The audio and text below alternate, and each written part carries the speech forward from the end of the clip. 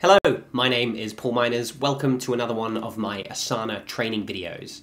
In this video, I want to discuss Asana's pricing and talk you through some of the different subscription levels and ask the question, is this worth it? If you have any questions about Asana's pricing, because I know it's not the easiest to understand, then please leave me a comment below. And if you would like help setting up your Asana account, learning how to take advantage of this tool, and onboarding your team so that everyone uses it properly, then check out the link in the description below to learn more about my Asana consulting options. Now, when you first sign up to Asana, you'll notice you can actually use the free version of Asana with up to 15 members in your organization. And in my opinion, the free version of Asana is actually pretty good. I think you get a lot of value from Asana just in the free version, because Asana is a tool that's meant to help you identify the work that you're doing, who's doing what, and when it's due. And you can do all of that on the free version. There are no limits, like I've seen with other project management tools. You can have as many projects and tasks as you like, so you're not going to get forced to upgrade later. But you can upgrade if you want to unlock more powerful features. Now, when it comes to upgrading, the first thing that may play a factor is whether you've set up your account as an organization or a workspace. And it depends on how you signed up to Asana.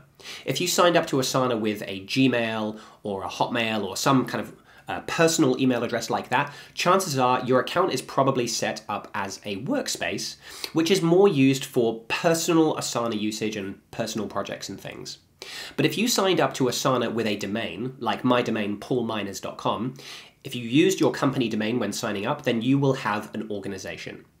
The difference between an organization and a workspace is that with an organization, you can set up multiple teams. You'll see your teams here on the sidebar, and teams are typically used to organize and group users into different teams or departments. So for example, we have development, marketing, customer support, operations, and so on.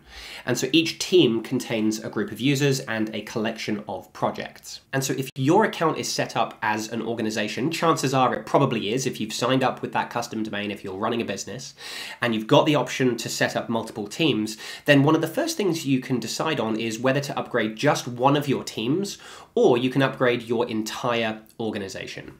And it really depends on how much access and the features you want to give to your team and who needs access to what. So for example, let's say you're using Asana quite heavily in your marketing team, but maybe development, they're not really using it. Maybe they use a different tool like Jira, for example. You could then choose to only upgrade the marketing team. You could give the marketing team access to premium or business features, and you're only paying for the users in that team. And then other teams in your account can stay on the free version if you want. But it will quickly get to the point where if you have users in your account that sit in multiple teams and you want to upgrade multiple teams, it will start to make more financial sense to just upgrade your entire organization. That way, every user, every team in the account will have access to either the premium or the business features, depending on the plan that you pick. In terms of the different subscription levels, as I mentioned already, you have the basic version, which you can use for teams of up to 15 people. And as I mentioned before, you can get unlimited tasks, unlimited projects, messages. You get a lot of value out of Asana just on the free version. You can use different project views, the calendar view, you get overviews, and so on.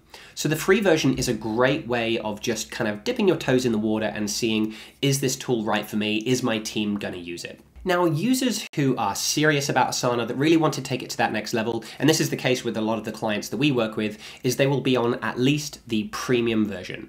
So premium starts at $10.99, that's per user, per month if you pay annually. If you pay monthly, it's actually going to be $13.49 per month per user. So there is that saving if you decide to pay upfront for the year. Now, the main features that I think are really useful in the premium subscription include the timeline. This allows you to create project timelines or Gantt charts that show when different tasks start and finish. We've got down here milestones, which you can then again see on the timeline. You can see the major milestones or phases of a project and when they're going to be completed. Workflow Builder, custom fields, forms, rules, these features allow you to really start to automate your workflow and put in custom information into your tasks for things like time tracking or tracking expenses and different task values. Rules allow you to automate the flow of tasks and assigning them automatically to different people. And another really key feature in the premium is you get the option to create task, and it's not shown here, but project templates as well. This is a massive feature. If you want to be able to set up new projects or new tasks really quickly with an SOP, a standard operating procedure with all the steps you need to follow, then task templates, project templates really is a game changer that will save you a lot of time. If you're a small to medium-sized business and you're still fairly new to Asana, I recommend the premium. I think you get a lot of value in the premium that really lifts your Asana game to that next level. Now, bigger businesses, or if you want to, again, unlock even more advanced project management features, but again, especially for bigger businesses that are managing lots of projects, may want to consider the business version. The business subscription starts at $24.99 per user per month if billed annually. So you do save up front again for paying for the year, or it gets up to $30.49 per month if you pay monthly. Now, the major features in the business subscription that I think are worth pointing out, number one is portfolios. Portfolios allow you to create a dashboard that shows you the status of multiple projects. You can see if the project is overdue, the percentage completion, things like that. You also get to use the workload management features, which allows you to track the capacity of your team and see who's got capacity to take on more work. Goals is also a really cool feature for businesses if you want to plan your goals and start to track KPIs, key performance indicators in Asana. That's a really useful one. And the other major one I would point out here is the custom rules builder. In the premium, you do get access to some more basic rules. With the custom rules builder, you have complete control to create rules with your own triggers and custom actions. So that's a really nice one. So that's a look at the different subscription options. But is Asana worth it? Well, I really think it depends on the individual or the organization that's using it. Firstly, like I said in the beginning, the free version provides you with a lot of value. So if you're just an individual kind of planning your own tasks, you may find that the free version gives you everything you need, and you don't need all of the bells and whistles and powerful features of premium and business. And in that case, I mean, it's free. You can do a lot with it. There's no limits. So I think, yeah, it's great value. If you are looking at one of the paid subscription options, firstly, Asana is not the cheapest project management tool out there. You will definitely be able to find cheaper options available.